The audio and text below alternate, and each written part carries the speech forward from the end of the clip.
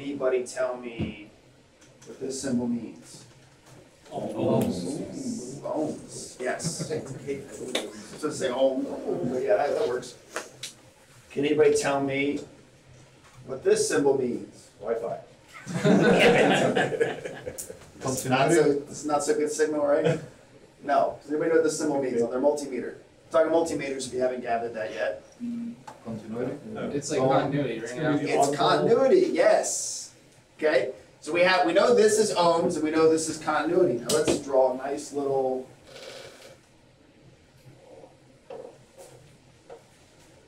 Does anybody know the difference between these two? So continuity is checking what? What are we checking between these two? This is ohms, this is continuity. There's a word I'm looking for here, starts with an R. Resistance, right? Both of these are for what? Checking resistance. If you look at your multimeter, like the $43 one that I carry around with me every day, they're both on the same selection here. Right here. They share the same button. Why do they share the same button? Because they're measuring resistance. Not even the same category. Which one of these do we use for checking a grounded compressor? Are we all in agreement with that, or is that sounded very questioning? If it's beats, then we know for sure. So with the beat, there's a lot of confidence, right? When we're checking grounded compressors, we're checking grounded fan motors. Sure, okay. So let's plot continuity on the scale here. So this is 0 ohms, and this is 50 mega ohms. Does anybody know how many ohms is 50 mega ohms? 50. Look like a lot. It's a lot. 50 million ohms. Right, so we could put on here, sure, let's just for the sake of scale here,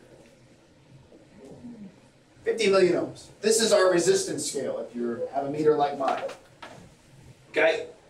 What do you think the range is for continuity on this scale? 10,000 close to 0. 10,000? Well, let's step it back real quick, okay? We're checking a grounded compressor, right? What resistance at what threshold to 0 do we consider a grounded compressor? Where do I put the dot on this scale? Between 0 and 10,000. Like one mega ohm. So you said 0 to 10,000, so we got one here for 10,000, sure.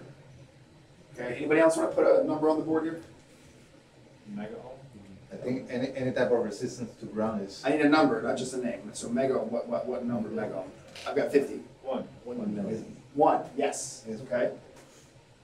Everybody else have any suggestions they want to put on the board here? 1,000. 1,000 what?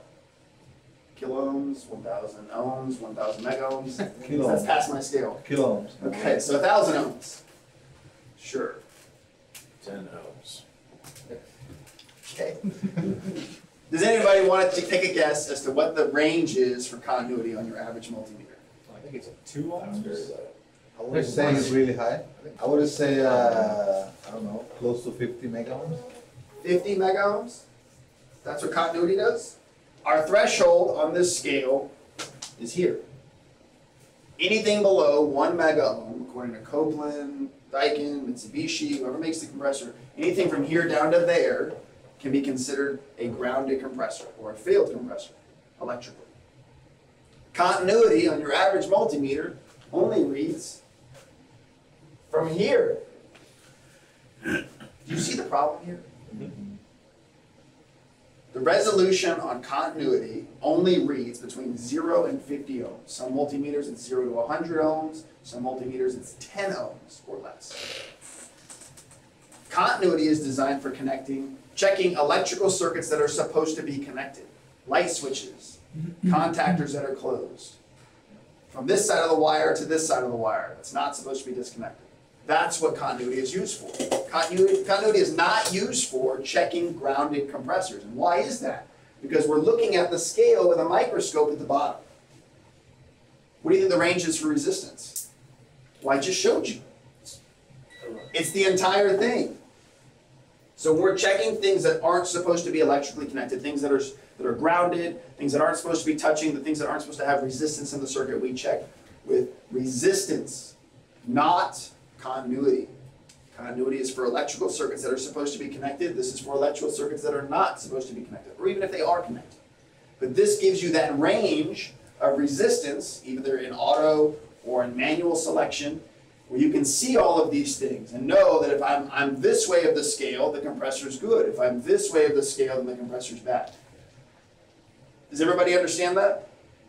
This is a common misconception that I got wrong for probably 70% of my career, because we don't talk about it enough. It all comes down to what type of multimeter you have.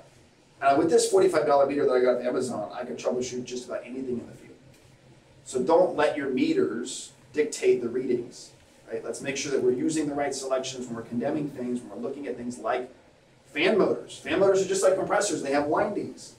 Right? Condenser fan motors, evaporator fan motors, it doesn't matter if it's three-phase, single-phase. Same thing with compressors. So just please keep that in mind when you guys are checking circuits, when you have boards like this that are popping fuses, right? Understand what we should be setting our meters to and where we should be checking these things. So there's another symbol. I was just wondering if you could yeah, explain that. The arrow, the other one? The plus, yeah. My meter doesn't have it. It's actually a selection, but it's $45. That's a whole other cost. You talking about that one? Okay. Yeah. Either or. Yeah. So, does anybody know what this electrical symbol is? Have you ever seen it before? Diode. It's a diode. Does anybody know what a diode does? Why do we have diodes in electrical circuits? One-way voltage passing. It's an electrical check valve, right? So it only lets voltage travel in one direction. If it's positive, it can go through. If it's negative, it can't go through. It stops, it closes. We have a selection on our meter which allows us to check diodes on systems. Essentially, our meters emit or create, or whatever you want to call it, allow electrons to go from one connection, actually on our negative lead, to our positive lead. It's measuring, right? It's trying to force that diode open or close. And so in certain electrical circuits like inverter boards, it's important to check diodes, to understand that we're setting our meters to diode check. One, there isn't high voltage applied because you will actually blow out your meter or blow the fuse on it. It's not made to have that. Not made to have high voltage on the actual circuit when you are checking diodes with the diode function. But also that the diode check is designed to force it open or force it closed to ensure that it's operating correctly. With inverter boards, we have diode boards, right? They're rectifiers. They take AC voltage and they convert it to DC voltage, and the way they do that is by a series of diodes. And so the way we check that is we put a diode check, we check it one way, we got 0 volts, right, OL. We check it the other way, I got 0.45 volts. Manufacturer says that's correct. That's because my meter is actually simulating electrical current through the actual circuit to say, this closes it, this opens it. If I check a service manual or if I understand the board well enough because I troubleshot it enough, I can say, well, wait a minute, it's letting current through when I do both of these. It's stuck open. Or it's letting positive current through when it should not. It should be the opposite, right? And I'm getting reverse readings. That's the purpose of that function there.